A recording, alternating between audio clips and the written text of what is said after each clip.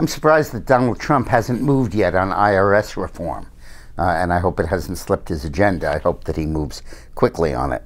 The commissioner of the IRS, appointed in the wake of the Tea Party audit scandal, is John Koskinen, and he was appointed in 2013 for a 5-year term, but he can be removed at the pleasure of the president without any great problem. And Trump should remove him and put someone who is independent in charge.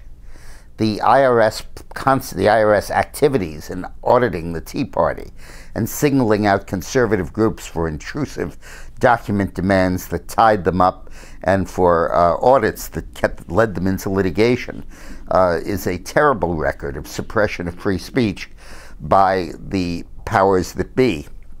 But simply replacing the leader of the IRS with someone better will not solve the problem, because the problems in the IRS are not top-down. They were not so much ordered by Obama as they were bottom-up, driven by the radical left-wing Treasury Employees Union that unionizes the IRS and controls much of its management. Indeed, the contract with the IRS gives the union extensive powers to manage, to promote, to assign personnel. The union in the IRS needs to be broken, and there's an easy way to do it. The law, federal law, prohibits unionization of certain agencies.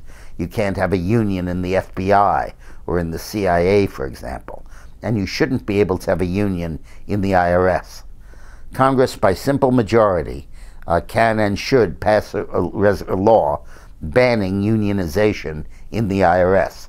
Again, if this is filibustered in the Senate, they should consider the nuclear option of bypassing them and passing this legislation anyway. The left-wing drive of that Treasury Department union spells itself out in a series of injustices up and down the spectrum, as the liberals who work there are determined to use their power to wage class warfare. And we can't let that continue, and Trump has to use his authority to stop it. Thanks for watching.